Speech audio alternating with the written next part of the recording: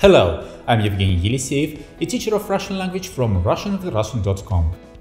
Today we will talk about the months in Russian language and also we will see how to use them with prepositions. Month in Russian is месяц. The names of the months in Russian are very similar to those in English. Have a look. Январь, февраль, март, апрель, май, июнь, июль, август, сентябрь, октябрь, ноябрь, декабрь. All these nouns have masculine gender. To see how we should use the names of the months with prepositions, it's better to group them by seasons. Весенние месяцы – spring months. Март, апрель, май. Летние месяцы – summer months. Июнь, июль, август. Осенние месяцы – autumn months. Сентябрь, октябрь, ноябрь. Зимние месяцы – winter months. Декабрь, январь, февраль. In order to say in January, in February and so on, we use the preposition v, in, and put the name of the month in the prepositional case, that is, all names get the ending year. The names of spring and summer months don't change the stress.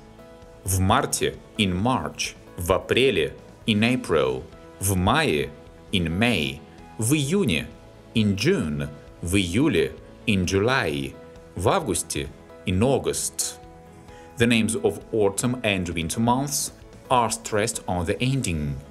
В сентябре – in September, в октябре – in October, в ноябре, в декабре, в январе, в феврале. We are getting married in October. Мы поженимся в октябре. В этом январе – this January. В прошлом январе – last January. В следующем январе – next January. I was there last May.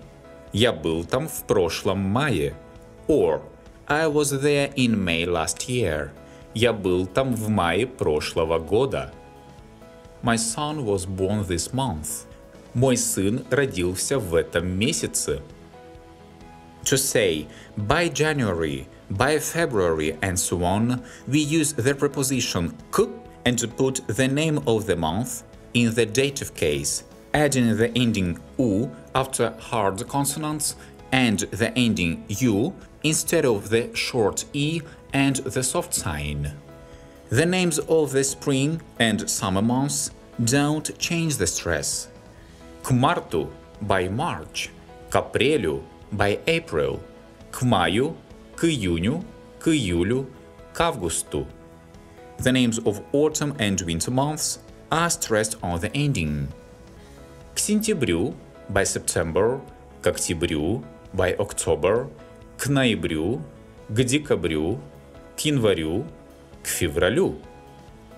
The project is expected to be completed by November. Ожидается, что проект будет завершен к ноябрю.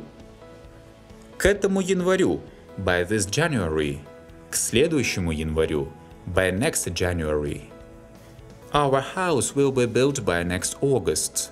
Наш дом будет построен к следующему августу. Or our house will be built by August next year.